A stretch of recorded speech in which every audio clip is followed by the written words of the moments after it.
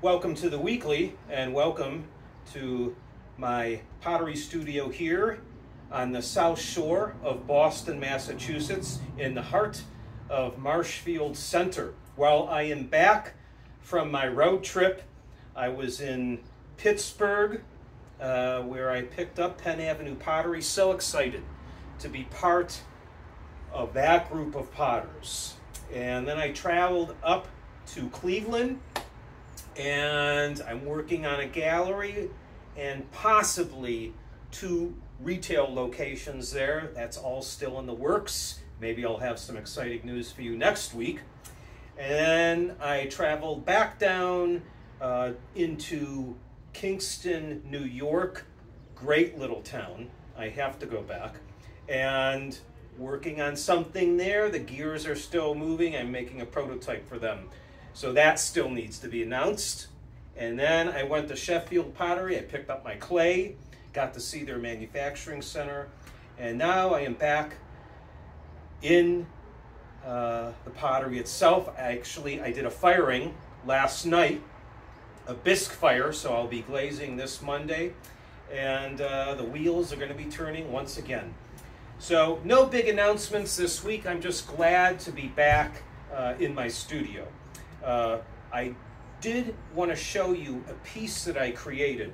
I forget, somebody asked, I posted this piece a couple weeks ago. It was in bisqueware form, and somebody asked me, then I think I showed a photo of me glazing the piece, but I never showed the piece once it came out of the kiln.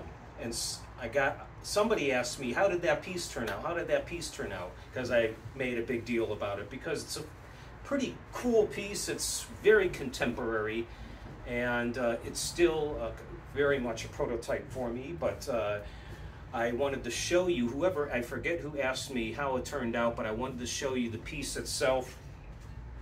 And this is the shape of the piece, so it's very, I would say, sculptural in nature.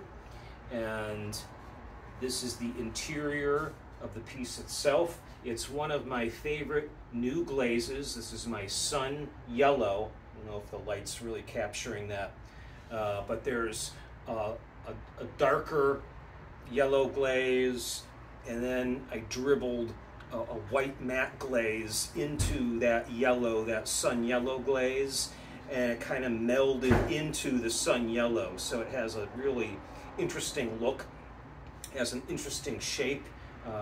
And then my Shino glaze on the back, which the camera is not going to capture this at all, but what happens with a Shino glaze is the surface is dark, and then it falls into the crevices, and the crevices turn really, really light. Maybe you can see some of that. Probably not. But I think, and then just so much information going on with this piece, because there's so many different slab connections. That was another thing I was experimenting with this piece, are all the different, how I built it in the mold. I just love, the more slab connections there are, the more interesting the piece becomes. But the more slab connections there are, the more fracture lines you might get within the piece itself.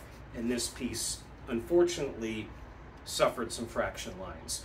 But it will not hang as a vessel, but this could be a super, super interesting, not a terrarium, but something that could hold plant life and maybe drape out of the crevices, the etched in crevices themselves.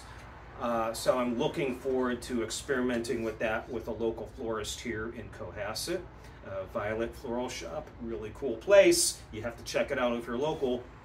I'm going to give her this piece to experiment with for a creative floral arrangement. So that's it for the weekly. I just really wanted to show you how this piece turned out. I'm really happy with it, even though there are some fracture lines.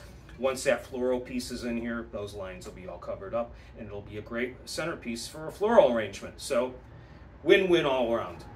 Anyways, hopefully I have some exciting news for you next week as these retail locations and gallery places that I spotted kind of pan out, work out, sift out, and maybe I'll be in a few more places by next week. So until next week, as always, stay creative, and I'll see you then.